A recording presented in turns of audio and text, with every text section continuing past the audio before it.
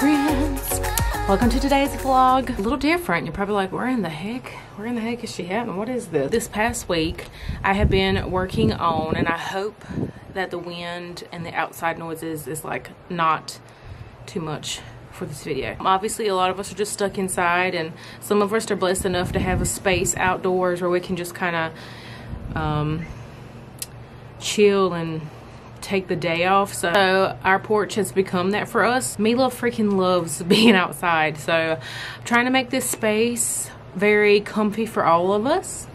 So that has brought me to doing a little bit of decorating and revisioning some things out. So I know a lot of times y'all ask for like decorating videos and kind of like the planning process of it, so I thought this would be really fun to take you guys along.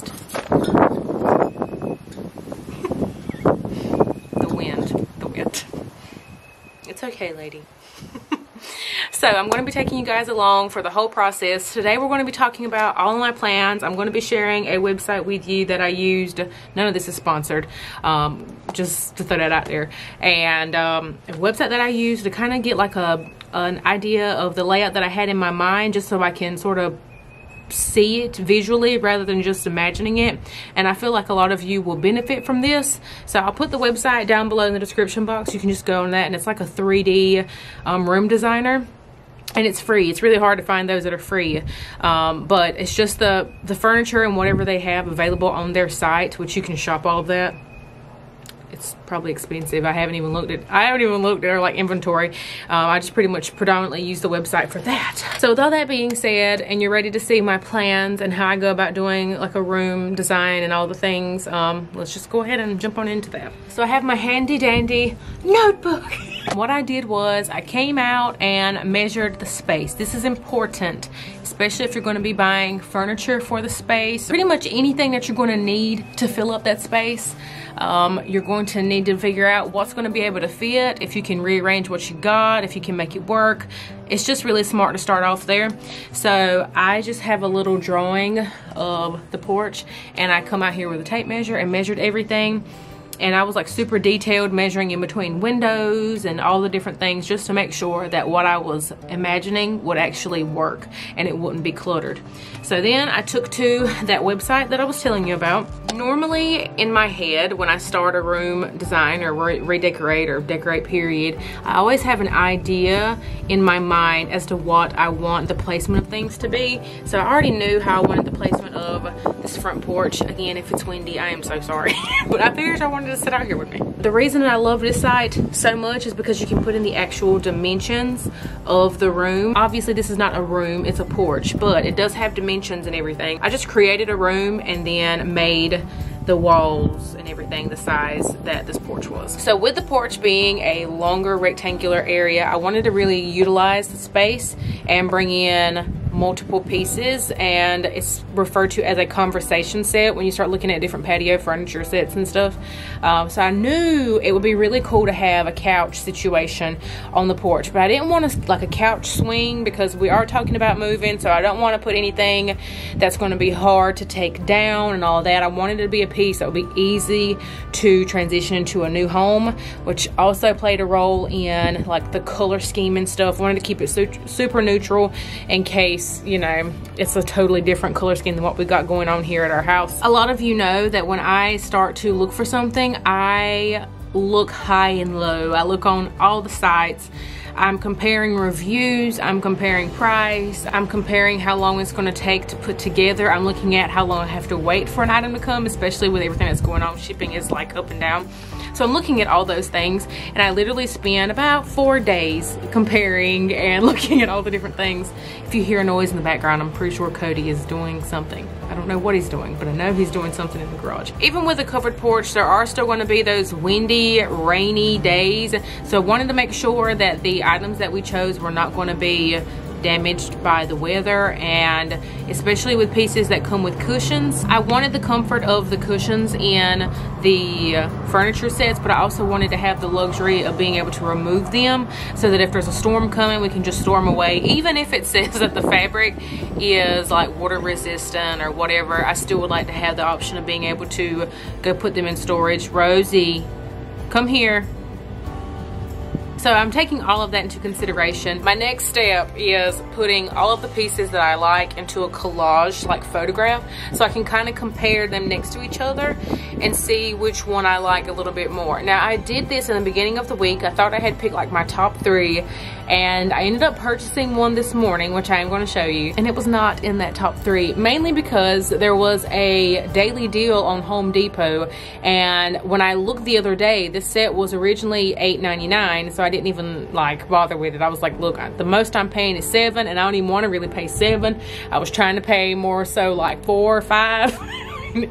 Not go up that far, because I also want to buy some other things to go up here. I didn't even see it, so something in me, I don't know why I went to Home Depot and checked this morning online, but there was a set for $4.99, and I was like, how did I miss this the other day when I checked? It's because it was a sale for today, and I'm like, oh Jesus, I see you looking out for me. He was like, you be patient and just let it come to you. I don't know why. I mean, you know what, Jesus told me to check Home Depot, because I'm gonna tell you, I had already made up my mind. I was going to go ahead and fork out that $700 for that Walmart set because it was wicker. We both loved it. It looked comfy. It had that traditionalness, but also a little bit of twist of the modern for me. Cody likes the more traditional wicker seats, but I wanted a little bit more like the sleeker, clean lines. And that's exactly what this set is from Home Depot. It's $200 cheaper than I was going to pay. It has more of the clean lines, but it still has that traditional wicker look for Cody, and we can remove the cushions, and also the coffee table that it comes with opens for storage, which the other set did not. So super excited about that. I'm going to link all the sets that I found down below that I thought were really great options, and that I kept going back and forth in between. Ultimately, I went with the cheaper set. It gave me more options. It looked more what I wanted. It's definitely neutral. I didn't want anything that was going to be too dark and just make the area feel kind of drab. As you can see, the brick color here, you can easily pull like some black tones or brown tones from it. I didn't want to go the black route, which is what we typically have done in the past. As you can see, the rocking chair that I'm sitting in, I wanted to go more warm tone, make the porch not feel as cold. So definitely livening things up. And another way we're going to do that is with cushions and rugs and plants. We went to Lowe's today, picked up some Boston ferns, which are absolutely beautiful. I also got a new wreath in, which is also a Boston fern wreath, and I found that from Target. The green definitely livens things up on the porch. Green is like a color of life, so definitely popping all the colors of green on the porch with all the plants is definitely going to be a huge help. Now with the rug, I could have went like a colorful route. Obviously going with an outdoor rug, I wanted something that was going to sort of hide dirt pretty easy, because we do have dogs that run back and forth from the porch to the outside. They dig and they come back. So I wanted something that was going to be really cute, easy to clean, but also kind of hide stuff in between, like, you know, sweeping it off or whatever, power washing it. Found the perfect one. It was like 50 something. Originally I found one at Walmart that was like $34, but then when I ended up spending less on the patio set, I could spend a little more on the rug. So it was like 54, I think, the one that I ended up getting from Home Depot. I'll link them both down below because I think they're really good. We went with like a 5x8-ish size. Based on the size of the porch. We're going to create a little conversation area with the 2 chairs, and I do have a little like side table already on the porch that I will most likely keep. Might keep that in between the 2 chairs, just so when you're in those chairs, if you got a drink or a baby monitor, you can just sit it right there and chill and just watch the birds. All right, so now that we've talked about all of the bigger pieces hanging out, I do want to talk more about some smaller decor items and different things that I'm thinking, but for that we're going to head inside. Millie's up from her nap. I normally would just go ahead and bring her out, but it's a little like windy and nippy out here today. Out here with my garden chic. So one thing that you can do to pep up your porch is to make some plant boxes. Now you can always go and buy some, but it's way cheaper to make them if you have the tools and have somebody that knows how to do it, whether that's you or your husband. These cedar boxes are super nice. There are so many different plans available on Pinterest where you can just go in like DIY plant cedar box or something like that. Pretty simple from what I've seen when I was looking at the plants and stuff. So we were talking about that, but then I started on a whole nother kick. But this would be really cute next to your front door. I really like the fact that these are like taller and slimmer. I feel like they bring your eye up and they kind of make the porch seem a little bit taller. If you have like more of a shorter porch and you want that more grand effect, go slimmer and taller for sure, because it'll just draw your eye up. So I definitely like that, and you can put some ferns in those, but I decided to go with those hanging ferns, so I'm going to stay away from this. Now, one thing that I did fall in love with, and I have always loved, and y'all might have noticed this, but I love lights. I love twinkly lights, and that's probably why I love Christmas trees so much, and I put them up early. Even if I don't put a decoration to the first on it, I will leave a Christmas tree up just bare, because I just love those twinkly lights. I think they're super magical. My bedroom back at my parents', I had twinkly lights all around the crown molding in the bedroom. I loved it. And I do have some little twinkly lights over there around the mirror. And when Mila gets old enough, we're gonna twinkle light the heck out of her room. Now she's gonna love it. I will, even if she doesn't, but what kid doesn't like those twinkly magical lights? But I would love to put some on the porch, and I think I want to do like some solar ones and somehow rig up something where, so the sun comes up on that porch and it sets on the other porch, so it doesn't get much sun and it is covered, but parts of it will get some sun. So I'm going to have to see if there's a way that I can rig up something. When I say I mean Cody. Rig up something on the side that the sun does come up on, so it's able to charge from the sun, so it actually has solar power to be able to power those lights if we want to turn them on. Plan on stringing them in the roof of the porch like this photograph here, and I think this is really, really cute too. They have a lot of neutral colors up there, and then they chose those pops of the pinky purple with those flowers.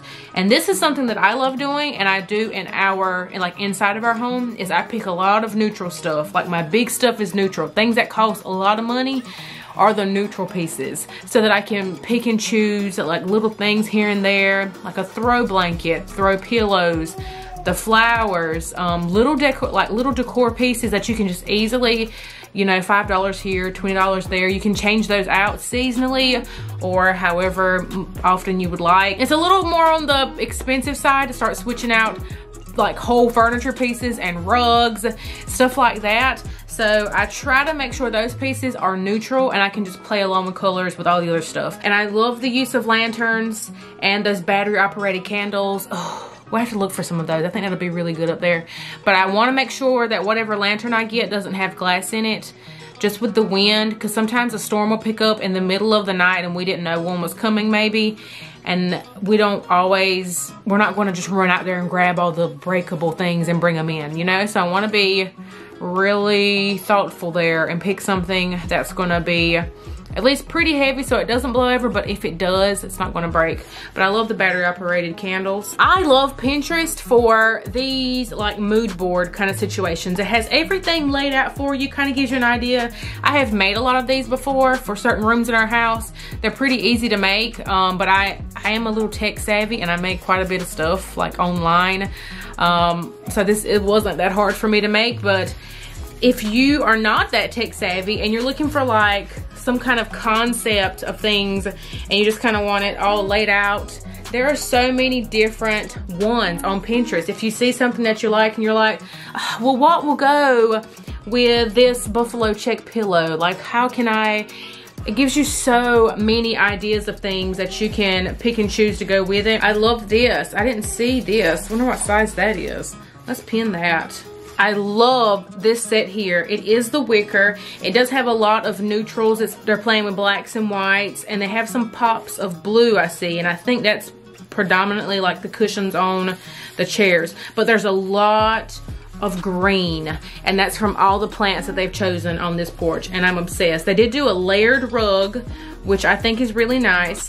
The placement is very similar to the placement that I was going to do, but their table is in the middle, and I was going to have mine more so over to the side, so I might end up changing it because I do like that, but they do have two couches, so we'll see. I do want to keep some open area because Millie does go out there with us, and we typically bring one of her seats or something out there for her to play in. So we do need to keep like some open space so we can have room to put her stuff, but I do really like that. I know I said that I wasn't gonna do a porch swing, but I just had to show y'all this because I think it's gorgeous. And I love how simple it is. Now, if I'm not mistaken, I think I found those cushion things this morning. I'm gonna have to go back and try to find them, but they're not really cushions. I think they're like ceramic or something. They were hard. They weren't cushions, but they look like cushions. But they have them sitting out in front of that like couch swing thing. But I really did pin this to show the neutral colors with the green and the lights and the wood tones. Y'all, my favorite thing in the world is black and white and wood. I think it looks so good because black and white can be kind of cold, but the wood tone warms it up. And it doesn't look so bland. Like those three together, especially if you pick just the right tone of that wood, it's perfect. It's perfection. I am on the hunt for some pillow covers. That's another tip if you don't do that. Instead of buying new pillows every season and then every year and just changing things out and you have to store all those pillows. I understand that sometimes they just don't have cute covers like you want, and you might find that one pillow that you just gotta have. And you know what? Go ahead and get that pillow. It's not gonna be the end of the world if you get a pillow and not a pillow cover.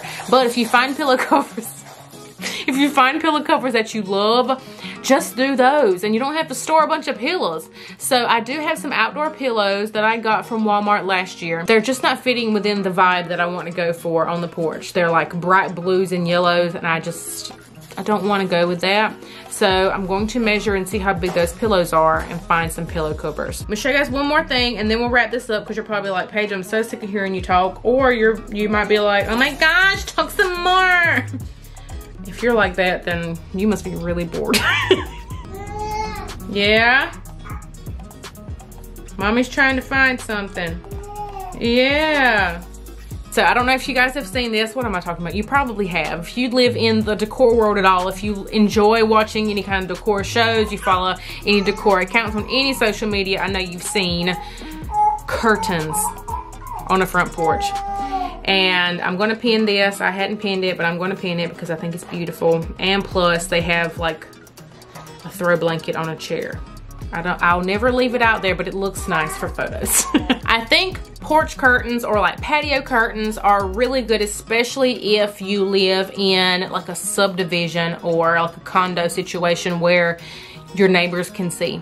Or if you just are extra like me and you just love the look of it, and it's gonna make an outdoor space feel more indoor, because that's just not normally something that you would, you know, put out there. Curtains, y'all, I'm obsessed. I'm obsessed with these curtains. They look so good. It makes it really homey, so it's not so, like I said, cold, because you're outside and it can be kind of like, because obviously your porch is probably either wood or concrete or who knows what your porch is made out of, but it can be kind of cold because it's stone or whatever it is. So I feel like those curtains can help warm it up, along with those like wood tones and the wickers and all the different things and the plants, cushions, blankets, all those things. But the curtains is like taking it another step up.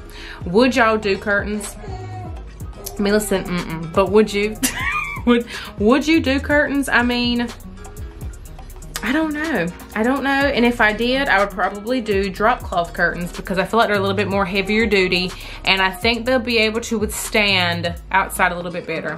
But then I'm gonna have to get curtain rods put up. And I don't know if I would do like both sides of the porch or if I'd only do one, just because of the way our porch is laid out. I don't know, but if you have curtains on your porch, do you love them? Let us know. All right, guys, so I hope y'all enjoyed sort of this planning video with me. I will be doing a video once everything's here, kind of like a decorate with me porch edition. I think you guys will thoroughly enjoy that, because y'all have been asking for years now for porch stuff, but I just never done anything to my porch really, because I just didn't. I mean, y'all know I'm deathly afraid of frogs and lizards and stuff, so I don't sit on our porch very often. This is really a Millie influenced purchase because she loves being outside. I did make an essential oil spray that I plan on spraying our like seating down with, and hopefully it will deter, is that right? Deter. Which one? it would keep them away. I call it leave me be spray. Y'all leave me be. So hopefully they'll leave me be when we go out there. So I'm gonna spray them down, and hopefully all the amphibians and reptilians and insectians will stay away. And we can just enjoy our peaceful time out on the porch. If you have any recommendations, and also mosquitoes eat your girl up. Mosquitoes love your girl. So I'm gonna have to find some stuff where we can enjoy our outside time, because Millie loves it. When she goes outside, it's like witching hour does not exist. That hour before bedtime, y'all, she's just like, ah. But if you take her outside, it doesn't exist. So definitely want to make that space fun for all of us to chill out and hang, and a nice place for me to do some devotionals and have coffee.